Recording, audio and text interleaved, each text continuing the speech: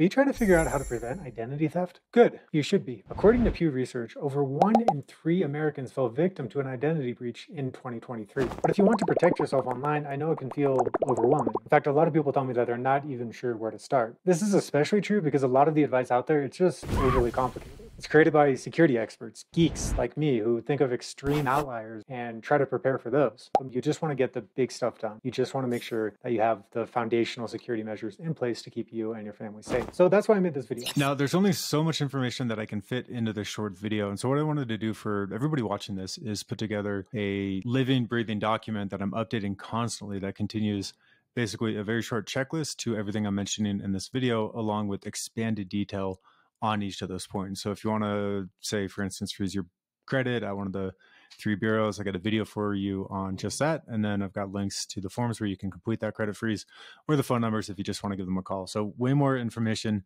here than I could possibly fit into the video. Make sure that you claim a copy of this resource by clicking the links in the video description down below. See you there. So in order to prevent identity theft and keep yourself safe online, we're going to start with the highest impact activities. And the first, it's this: freeze or lock your credit. You're going to want to do this at each of the 3 major bureaus, as Equifax, TransUnion, and Experian. And it's very easy to do. Now, it does take a bit of time, probably 10 to 20 minutes on average per bureau, but it is well worth it. You can choose to call the bureaus, or you can do it online at the URLs provided below. I should also note that some identity theft protection services make this especially easy with a one-click credit lock feature like you see on the screen here, but keep in mind that no one service currently offers a one-click credit lock at each of the 3 bureaus. That was a mouthful. So why are we doing this? The reason is that the most common type of identity theft is somebody taking out loans in your name. If your credit files are frozen or locked, it's going to be that much harder for the thief to do this. This is also why credit monitoring is so important. You want to be sure that you're checking your credit score on a regular basis for signs that something might be amiss. You can do that for free here, or as part of a paid service like one of these. Personally, I use and recommend Aura. Links to both resources, including discounts, are available in the video description below.